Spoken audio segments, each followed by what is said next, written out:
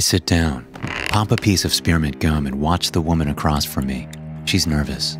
Her hands are fretting in her lap, and her eyes are bloodshot. Long night? I ask. She looks up, timidly. Her face is awash in anxiety.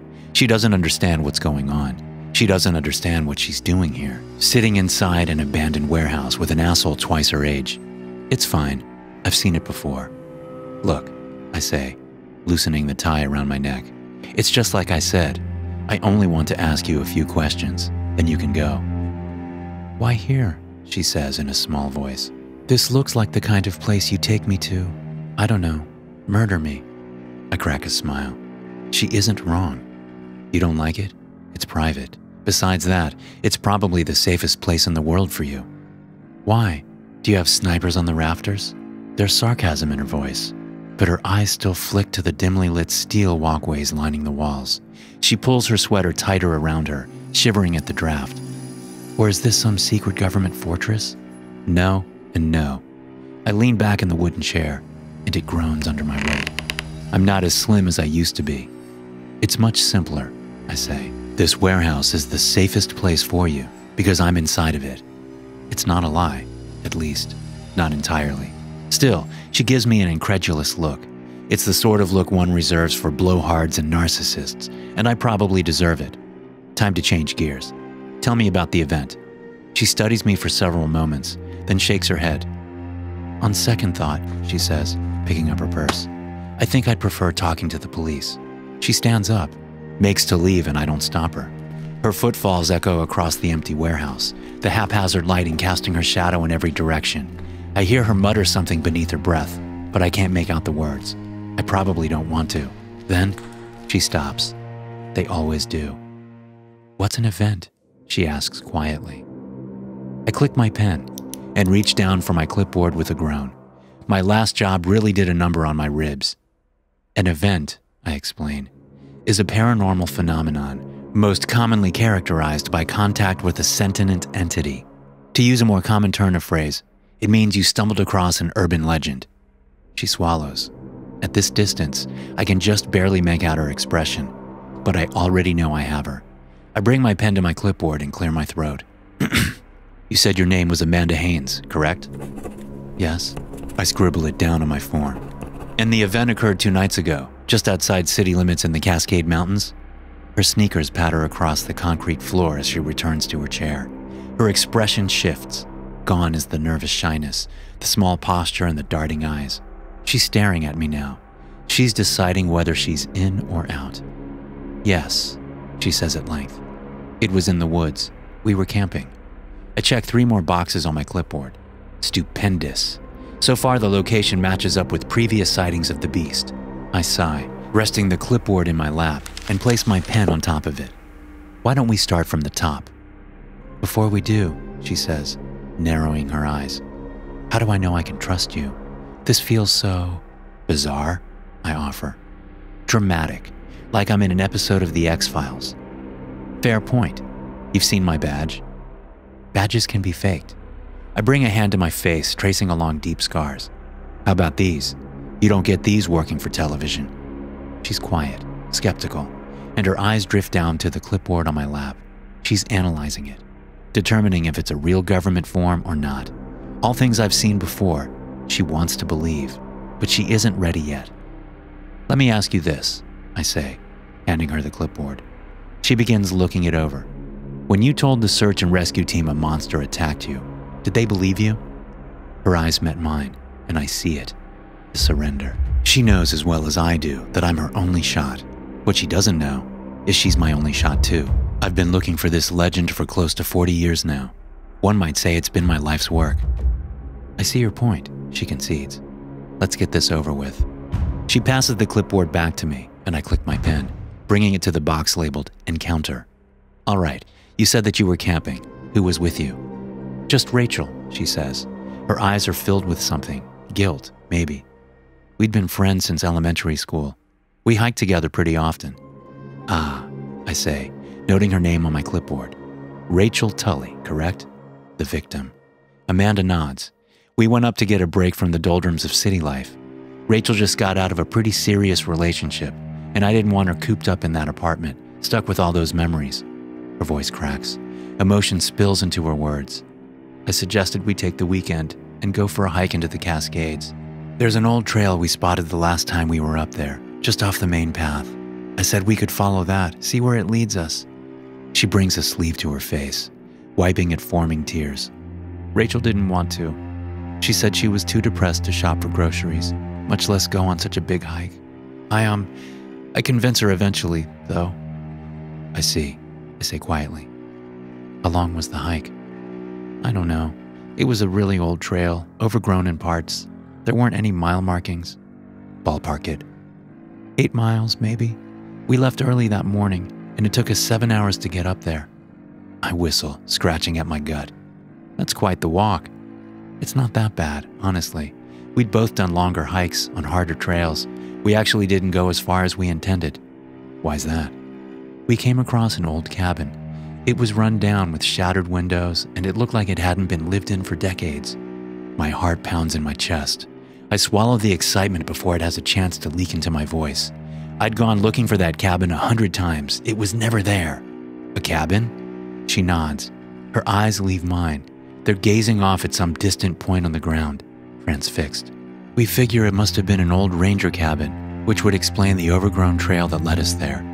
She pauses, her mouth hanging open, words struggling to break free. Rachel suggests instead of using our tents, we could just stay inside of it. I remind her the windows are busted, and it's the middle of November. Plus, it's probably filled with spiders. She says all the better. Let's set up our tents inside the cabin, double the protection. Amanda gnaws on her bottom lip, her voice growing smaller and smaller with each passing sentence. There's dark clouds above us. It was supposed to rain, but it looks worse than that now. A lot worse. It looks like a storm's coming, so I agree, and we head inside to check the place out. What did it look like on the inside? I ask quietly. It looked like a nest. We spend some time walking around it. It isn't very big. There's only a handful of rooms, but there's branches and leaves all over the floor.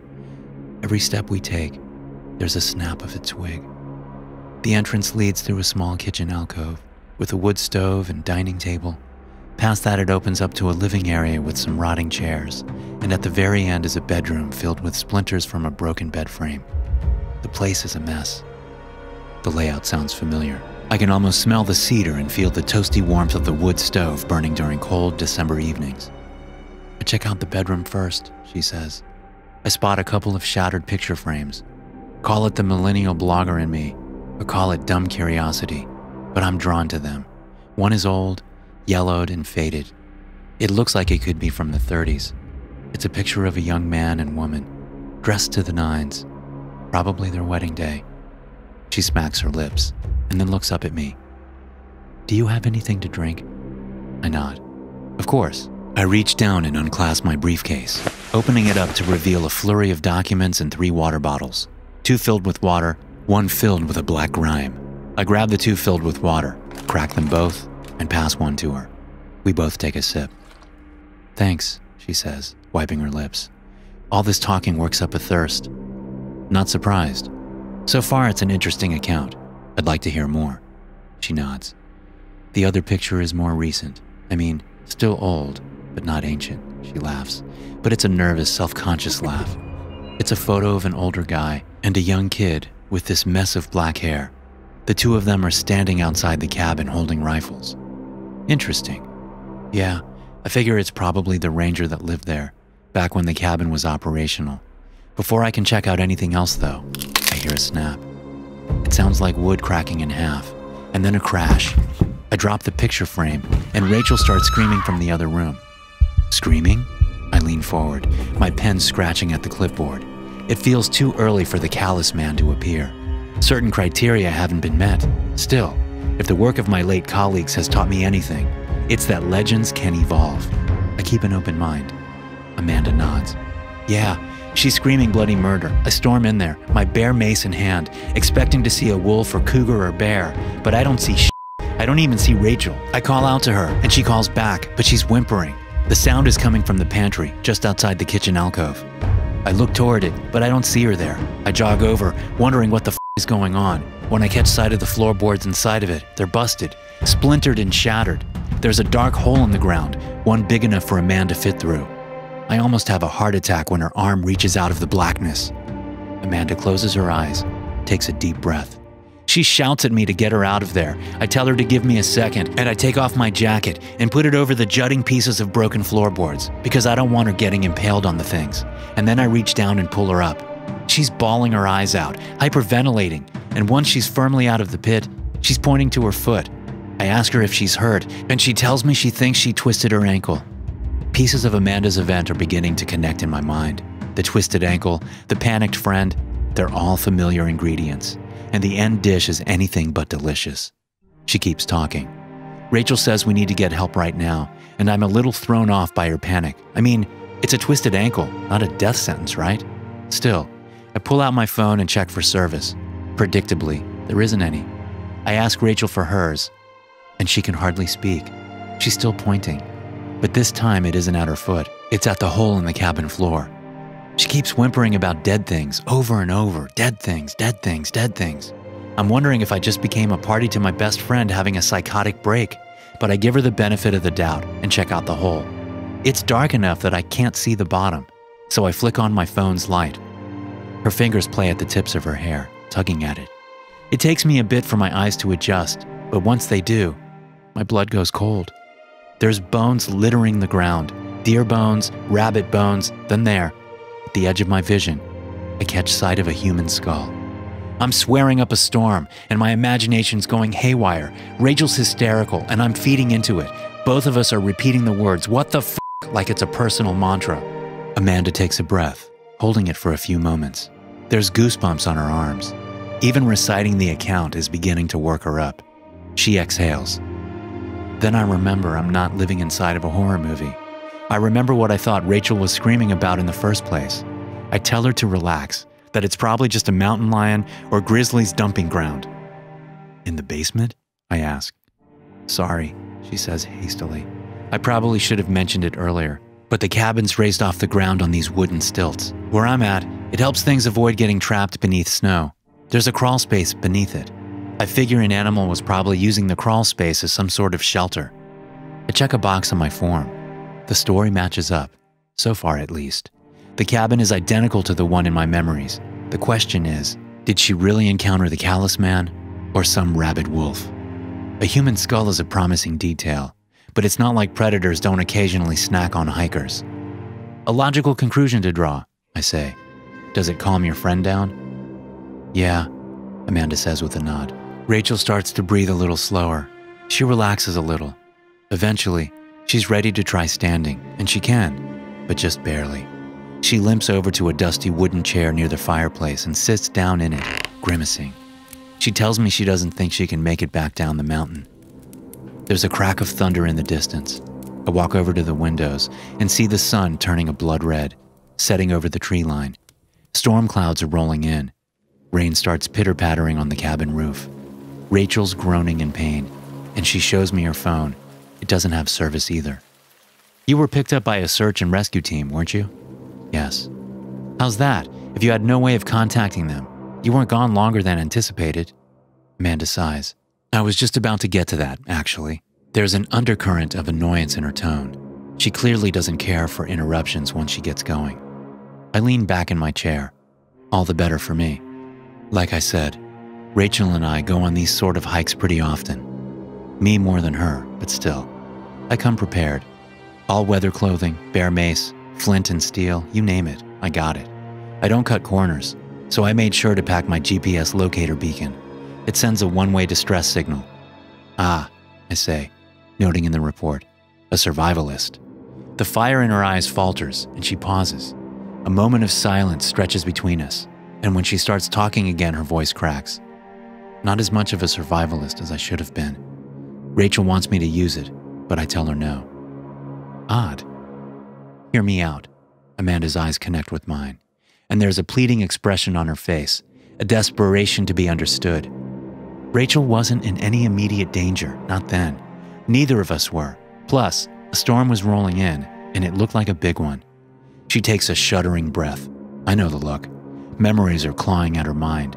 My father was a search and rescue technician. He was killed trying to rescue a couple of teenagers who got themselves trapped in a cave. Ah, there it is. The tragic backstory. I was wondering when it'd squirm its way out of her mouth. Somehow, all the human stupidity in the world can be traced back to our emotions overriding our will to survive. I scratch her reasoning down on the clipboard. I didn't want anybody risking their lives when we had food, shelter, and weren't in danger. I told her no way. I couldn't have that blood on my hands if something went wrong, and she trails off. And Rachel understood. Amanda gets quiet. She's staring at me, and there's that same look I've seen 1,000 times before. I want to roll my eyes. I want to spit in her face for being such a naive idealist, but I hold it down. Instead, I plaster an understanding smile on my lips and nod my head sagely. You made the right choice. It was the only choice you could have made, knowing what you knew in that moment. It works, she perks up. Yeah, I suppose. So the two of you decide to stay inside the cabin then? You're not worried about the bear or cougar using it as a snack bar might swing by? At that point, we don't really have another choice. I'm the outdoorsy type. I've seen storms, and I know that the one coming our way is going to be a big one. We decide the cabin's our best bet, but we take precautions. I keep my bear mace close by, and we close all the doors.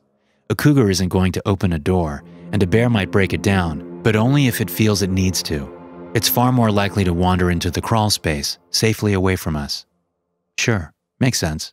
I decide to put an extra layer between us and the front door though, just in case. I clear out the busted bed frame and sweep the splinters from the bedroom floor. Then I get to work setting up the tent. Her voice dies. Memories are calling to her again. Difficult memories. What happened? I ask, the hairs on my arms rising. Did you see something? She nods. Yes. Animals were running through the clearing outside of the window. They were running past the cabin, deers, rabbits, then a whole flock of birds burst through the treetops and started flying over us. I lick my lips. Yes, this is very promising. My pen scratches at the clipboard in excitement. The Callous Man has a defining characteristic, one unique to him in the realm of legends. He always comes from the same direction. Always. Which way were the animals running? Her voice is small, brittle. I barely hear it over the sound of my pounding heart. South, she says. I write the word and underline it 3 times. My fingers are shaking with excitement. My mind's racing. After so many dead ends and broken threads, so many killed and missing, it's finally coming together. I found one, a survivor, and not only that, but one that might still have the link. How many animals were running? I ask. I know the answer, but I need to hear her say it. It takes her a second to get the words out. They're uncomfortable for her, disturbing. All of them, she whispers. It was like an exodus of life.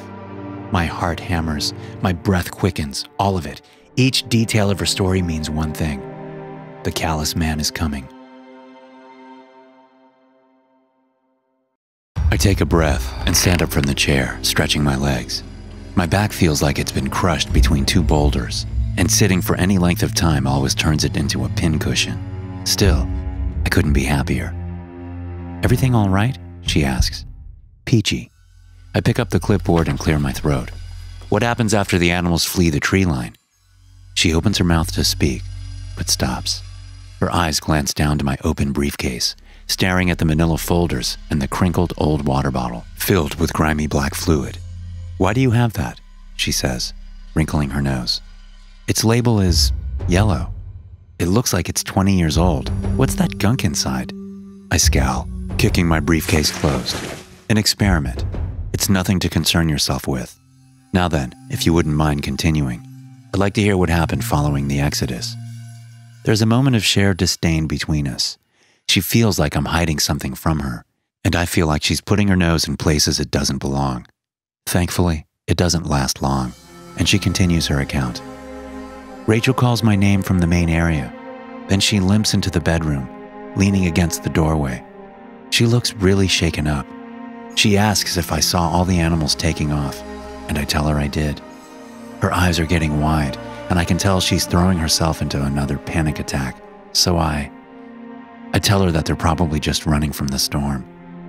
Do you believe it? I don't know, maybe? It seemed like the only logical reason. but at the same time, the whole scene felt so eerie, so wrong. She opens her water bottle and takes a drink. Either way, it's not like I'm going to start feeding into Rachel's paranoia. One of us has to be calm, right? I shrug. Sure. You said the sun was setting when the animals made a run for it. Is it dark yet? She nods. Mostly. I mean, the last rays of sunlight are just barely peeking over the treetops. The storm's making it worse. The clouds are blocking a lot of the light. I have to move on with finishing setting up the tent, and we set up this LED lantern that Rachel brought. It feels weird. In what way? The silence. She pauses, shakes her head, and then mutters something. Sorry, that's the wrong word. It isn't silent. The wind is howling and the rain's coming down pretty hard. But there's no sound of life. No crows cawing, no squirrels chattering. I don't even see any bugs in the cabin, despite a whole shitload of spider webs. I brush it off though. I keep telling myself one of us has to be calm. So we close the bedroom door and settle ourselves into the tent. Neither of us have much of an appetite, so we eat a couple of protein bars for supper and pull out our books. We don't talk. I don't even know if we actually read. I know I don't. I stare at the words, but my mind's a million miles away, too wrapped up in the feeling that something is wrong with this place. Something's wrong with this scenario. She sighs, running a hand through her blonde hair. Chalk it up to the darkness. Things always seem scarier in the dark, you know? I nod. The dark has always had a powerful effect on human beings. It makes it more difficult for us to see our enemies, and in my line of work, easier for them to see you. It's a lose-lose environment. Unfortunately, it's often a necessary one. You don't talk at all? I ask, sitting back down in my chair. Not at first. After 10, maybe 20 minutes, Rachel breaks the silence. She asks if we should use my rescue beacon, since it's getting pretty bad outside. I know that's not why she wants to use it, though. Not the real reason. I remind her that we can weather the storm in here and call for help in the morning once the storm clears. Amanda screws up her face like she's holding back a wave of emotions. I manipulate her. I remind her my dad was killed during a botched search and rescue job, all because some teenagers couldn't exercise a little common sense. I study her. Perhaps she's more cunning than I thought. Naive, though. Still so naive. Rachel lets up. She agrees we can call in the morning. I can tell she's scared, and honestly, so am I. And I know that we're both thinking, so I blurt out that there's no such thing as monsters. I tell her we're f***ing adults, and we'll deal with this. Amanda chuckles. It's a small thing, full of disbelief and regret. I promise her we'll laugh about it in the morning. The woman's not bad with the story. I idly wonder how popular her blog is. Unlike the gum in my mouth, her words have flavor. I dig in my jacket pocket and pull out my pack, popping a fresh piece free. It's not a cigarette, but it's the next best thing. Famous last words, I say with a grim smile. What's Rachel think of your pep talk? She's fine with it at first. I think she might even be on board. She doesn't want to spend the night terrified any more than I do, so anything that makes that fear a little smaller is a welcome distraction. Amanda swallows, and her expression goes blank. It seems like everything's going to be just fine, like it's just another overnight hike, at least until we hear the footsteps outside. Here we go. There's a creaking sound, like old wood straining under something's weight. It's hard to hear over the roaring wind, but given our mental states, it's practically unmissable. Something's outside. The footsteps are slow, gradual. Whatever's out there is taking its time, and both of us are frozen in fear. Rachel grabs the lamp and turns it off, and I suddenly realize just how dark it really is. It's pitch black. I can barely see Rachel, and she's sitting close enough that we're touching. It's just us, the storm, and the sound of footsteps now. I whisper to her that it's probably a deer, or maybe a mountain lion, or just some kind of animal looking for shelter from the storm. Amanda's eyes are glazed, her hands picking at the fabric of her jeans. She's lost in the memory. I don't believe in myself. Something inside of me is rioting and telling me that we're not safe. We haven't been safe since the moment we walked into that cabin, and we won't be safe until we're far away. Still, I take a breath. I repeat that stupid internal mantra that one of us needs to be an adult, One of us needs to be rational. So we wait. I whisper to her that all the doors are closed. No animals are going to get inside. We're safe. We're safe. I keep repeating it. Like if I say it enough, I'll start believing it too. I do my best to reassure her and stave off another panic attack. Amanda uncaps her water bottle and takes a quick swig. Her hands grip it, squeezing, and the plastic crinkles. It works, maybe. I can't see her, but I can't hear her either. She's not screaming. It's good. She swallows. Then I realize things are bad. Really bad. Why? We hear this sharp whining sound, like rusty hinges, and we recognize it. It's the front door of the cabin. Something opened it. The next second, the sharp whining is followed by dull thuds, like heavy footsteps. The floorboards groan, and we hear it, whatever it is, moving through the kitchen and into the main area. I remind myself to keep writing, but it's hard. This is the moment I've been waiting for. The moment when I can finally determine whether or not she's actually encountered the monster I've been chasing my entire life. I'm clutching my can of bear mace to my chest, and Rachel's whimpering beside me. I'm hissing at her to be quiet, to shut the f*** up, because I know that if whatever's out there hears us, it's going to come in here.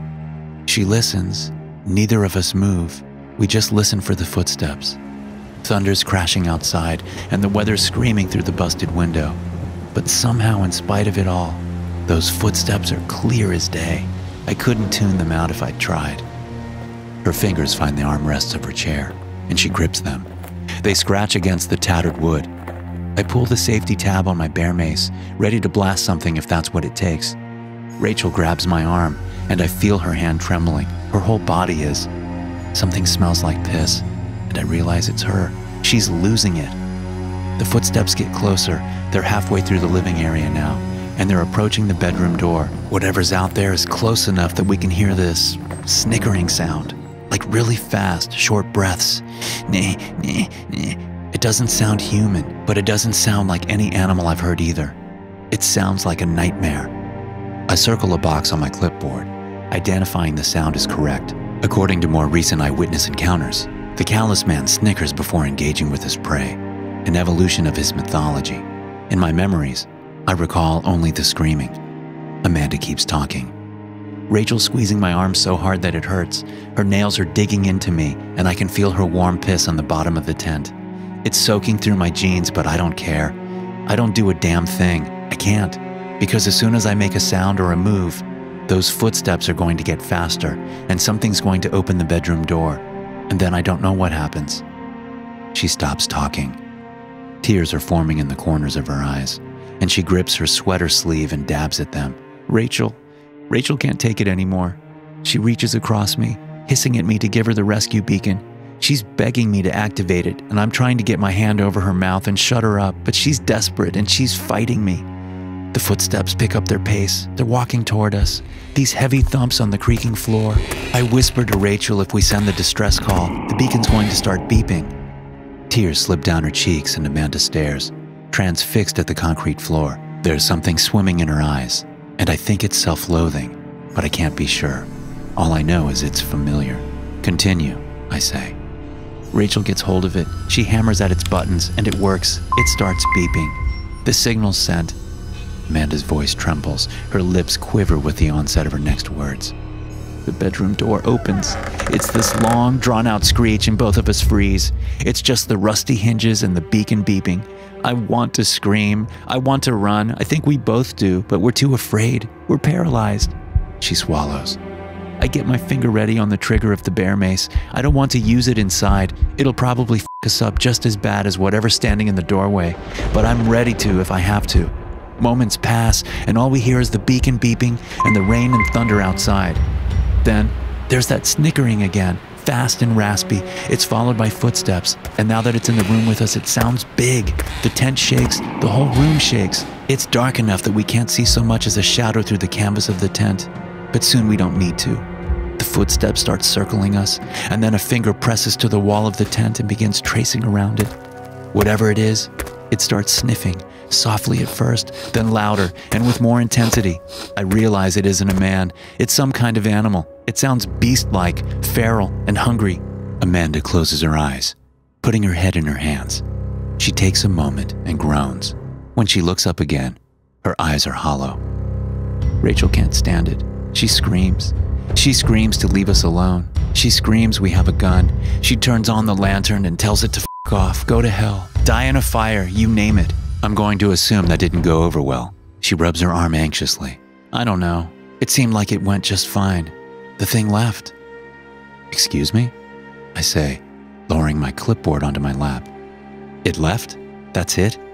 My hand grips my pen hard enough that my knuckles turn white. That can't be. She didn't even get a look at the thing. It left the room, Amanda says in a quiet voice. It walked into the living area, but then it stopped. It didn't leave the cabin. Her voice trembles. It waited. It waited until it didn't. And then the real horror began. Thanks for listening. If you enjoy these stories, be sure to subscribe to the podcast and check out some more of my episodes here.